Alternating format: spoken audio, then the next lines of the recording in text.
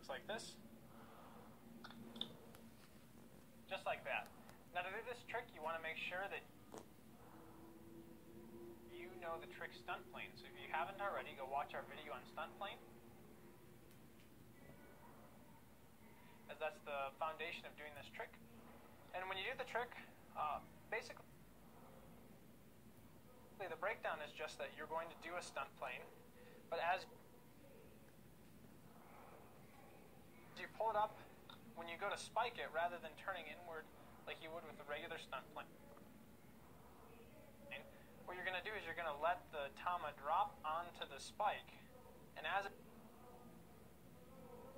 drops, you're going to bring your hand down and catch the